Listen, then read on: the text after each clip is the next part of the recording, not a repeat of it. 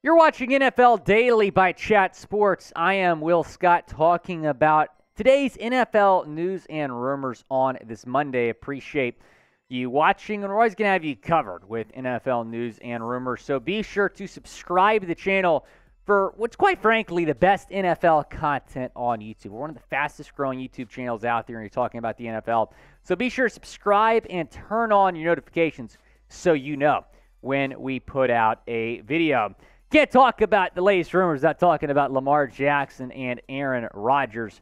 When could deals become official for these star quarterbacks? And potentially, could it happen after the NFL draft? Albert Breer from Sports Illustrated has the latest. Here's what he said about Lamar Jackson as we begin with the Ravens QB. There's a possibility that there's a team or teams lurking with the high first-round pick that may not love this year's class of draft-eligible QBs, that may not want to give up a high first-rounder to get Jackson, that could see a far more enticing window to try and poach Jackson post-draft. At that point, another team would be giving up its 2024 and 2025 first-rounders to get Jackson. And theoretically, such a team would probably think with Jackson at quarterback, those first-rounders would land somewhere in the 20s, well below where their pick this year might be. And when I hear Albert Breer say this, I think of one team. And I think of the Indianapolis Colts, because right now the Colts have the 4th overall pick in this year's draft. Trading that pick away, I get it, for Lamar Jackson, for a guy like Lamar Jackson, would probably be worth it. But still, that's a difficult decision for that organization to make here in the weeks before the NFL draft. That pick has a lot of value, and you're going to have to give up multiple first-round picks for Jackson anyway. You'd much rather give up the next year's pick and the next year's pick after that than the number 4 overall pick this year. And the Colts, my top destination right now for Lamar, here are some other destinations for Lamar Jackson. The Falcons have said they're out. I don't know if I'm buying that just yet. We'll see. The Lions would be a lot of fun. The Patriots, according to Meek Mill, might be in the mix here. Meek Mill has the scoops, apparently. And then Baltimore, and obviously Baltimore, and then the Las Vegas Raiders as well. So we'll see where Lamar ends up, but there's certainly a possibility that he could stay in Baltimore. Do you think he is going to stay with the Ravens? Type Y for yes or type in for no down in the comments section. Go down and let me know what you think. Will Jackson stay in Baltimore? Now let's get into the latest on Aaron Rodgers, who said he wants to be a Jet several weeks ago, and guess what? He's still not a Jet. Could a deal happen soon? When is a deal going to happen? Breer said this about the Aaron Rodgers situation. My sense at this point is that the sides are in a good place, but not in a rush. The draft then will become one tension point. And just in that, getting a current year pick or two as part of a trade package would be important to the Packers. Another would be April 17th, the day both teams start their offseason program. So we have 2 dates mentioned there for Aaron Rodgers. April 17th, which is the beginning of the offseason programs. The other date being the draft. And I feel like the offseason program date might be getting overlooked a little bit because, you know, Aaron Rodgers is going to want to get accumulated with his new teammates, specifically his wide receivers, and especially the coaching staff as well. And it would be beneficial for him and his transition to a new team for that to happen before team activities begin in 2 weeks. So a deal could happen really any second. We've been saying that for a couple weeks, though. It's weird that a deal hasn't happened yet, but they're still trying to figure out the compensation. But it would certainly be shocking if a deal does not happen by the NFL draft. We'll have more news and rumors here in a second. But speaking of the draft, you can go get your draft hats right now. Chatsports.com/NFL draft hats. All the teams listed on there. And I think this year's bunch of hats are the best that we've seen. No question about it. Every single team, their draft caps are looking fresh. You're going to see a draft prospect, put these on next month for your favorite team. So beat them to it. Go get yours right now. Chatsports.com/NFL draft hats. That link is in the comments and the description of today's video. You'll see Tom Downey wearing that. You won't see me wearing that, though.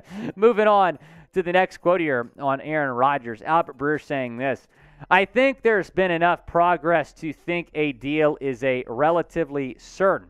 The deal is relatively certain before the draft. And there's a good chance, too, that Rodgers is officially a Jet before Robert Saleh addresses his team for the first time this offseason, 2 weeks from today. So there's Breer again bringing up the April 17th target date when offseason training kind of begins as a date that Aaron Rodgers could potentially be in New York by. We'll see. I think all of us were expecting a deal to get done before this point. So we're into April now. It's still no deal's been done. He went on Pat McAfee a few weeks ago. So we'll see what happens. Aaron Rodgers wants to be a Jet. He's not a Jet yet, but Breer is kind of saying, Jets fans, don't panic. A deal should happen here in the next couple of weeks. What about DeAndre Hopkins' deal? He's someone else that has been in a lot of trade rumors. Breer says that the Cardinals wide receiver could be cut instead of traded. Breer said this on the Greg Bedard podcast. Some teams think that the Cardinals are going to cut him. They think the Cardinals will wind up cutting him. His market is not great right now.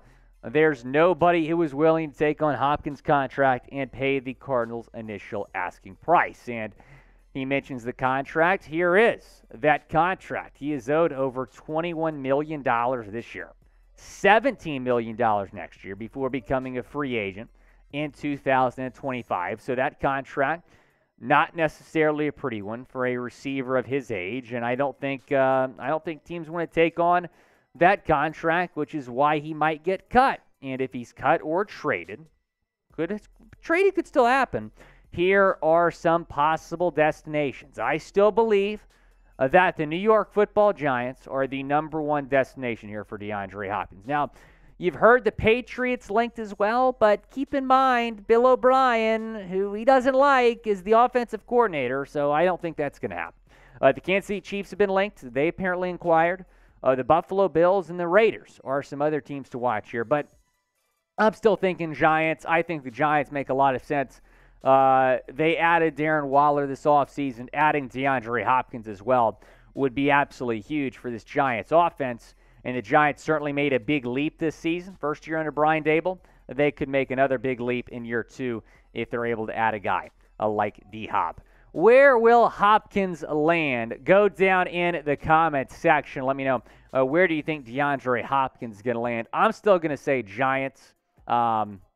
Maybe Packers are a sleeper team to watch there, but I don't really see him wanting to get traded there if Aaron Rodgers is not the quarterback. Speaking of trades, Daniel Jeremiah said on his podcast that the Titans and Raiders could trade up to number 3 overall. Now, right now, the Raiders occupy the number 7 pick in the NFL draft. The Titans, meanwhile, have the 11th pick in the NFL draft. And this is an interesting situation for both teams because right now, here's the situation right now. You have the Panthers with the number 1 pick. They're going to take a quarterback.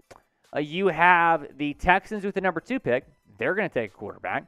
And you have the Colts with the number 4 pick. They're probably going to take a quarterback. The Cardinals have the number 3 pick.